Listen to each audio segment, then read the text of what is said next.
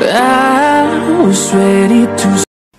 Hey, what's up guys? Welcome back to another video. This is my what I watched. This is what I watched from Monday to Friday. I watched 14 things. So starting with on Monday on the 8th, I watched 3 movies. The first one I watched was a movie called Summerland. This was really good. I really enjoyed this one. This takes place in the 70s. And it's pretty much about this woman. She's pretty much like a writer and stuff. And she pretty much gets this boy to stay with her. And she doesn't really want him to stay there. She's like, you can only stay here a week and then you're gone. And it's pretty much just them two adapting to each other and stuff. And it's such a good movie. I really enjoyed it. I got that from the library. This next one is called Dude, Where's My Dog? This actually has Chris Farley's brother into it, Kevin. So, it's pretty much about this dog that pretty much goes invisible. So it's pretty much the kids and some other people trying to look for him. So, it's really, really funny movie. I really enjoyed it. It's a good kid movie if you guys have kids. And the last one I watched for that day was The Last Exorcism. This was really, really good. I really enjoyed it. If you guys are not into these types of movies, I don't recommend you guys watching this, but it's pretty much shot like a documentary. So. And then on the 9th, I watched 4 movies that day. I watched this one called Insane. It's pretty much about this girl. She pretty much goes to this place to go get help. And they think that she's like suicidal, so they kind of put her into a psych ward. So it's pretty much her trying to get out and stuff. And she's not supposed to be there and stuff. And there's all kinds of stuff that happens because back when she lived like in, I think it was in Boston, she had like a stalker. So when she gets to this place, the stalker's there. He's working there, but he's under another name and stuff. And she's trying to tell the staff that that's the stalker, and they're not believing her. And all kinds of stuff that happens in this movie. I really enjoyed this movie.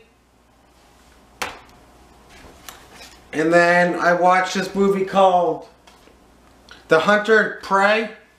This had a lot of action into it.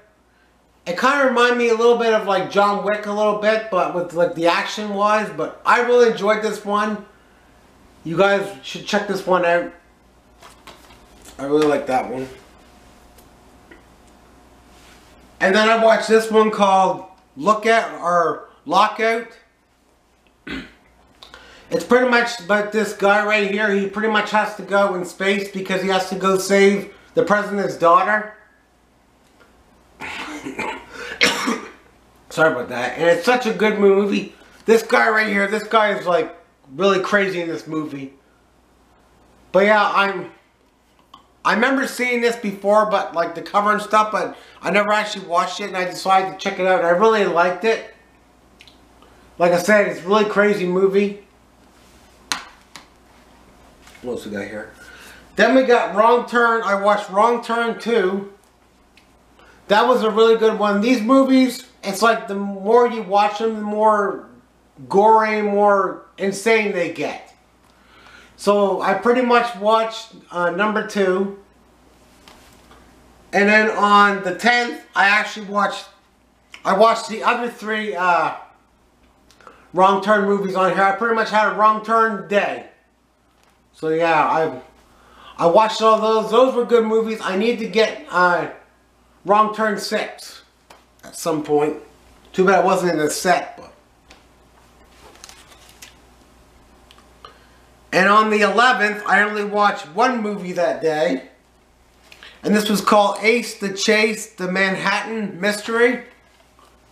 It's pretty much about this little girl. She was pretty much walking her dog. And these guys pretty much, they pretty much grab this girl and like throw her to her van. And she sees it, but she tries to tell her brother. And her brother doesn't believe her at all. And her mother's gone on like a vacation for like 2 days, so she's not there.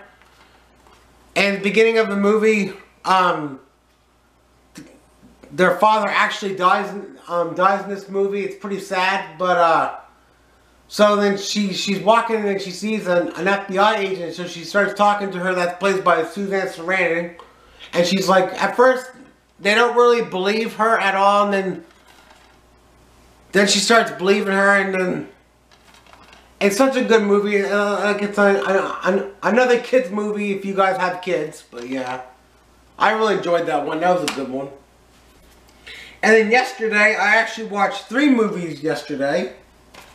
This is called The Cold Light of Day. Pretty much, this movie, Bruce Wilson's family, they pretty much go on vacation. And something happens on the boat that they need medical stuff. So he pretty much goes, jumps off the boat and goes swims on shore and grabs some stuff. When he gets back, his family's gone. So he's trying to search for his family in this movie, and then it's a really good action movie too. I really like it, but yeah.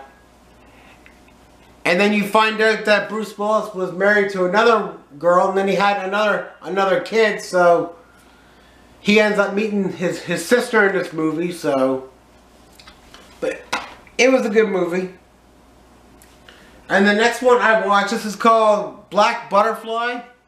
It's pretty much about Antonio Banderas. He's pretty much a writer, and he's going to sell his house. So there's one day he's going to the coffee shop to meet somebody, and this truck driver was like, he's trying to pass him. He'd go on the other way and stuff, and he pretty much wouldn't let him pass.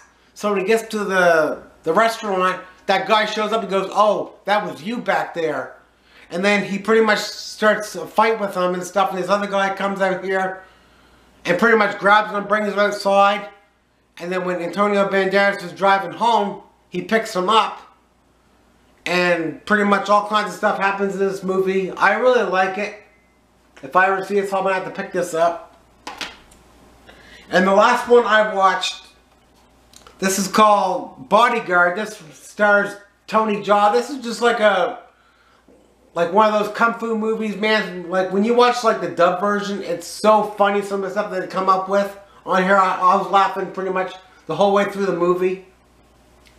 But yeah, I actually have the second one, so I'm probably gonna watch the second one probably on Monday, so I can talk to you guys on Friday, let you know I watched it on Friday.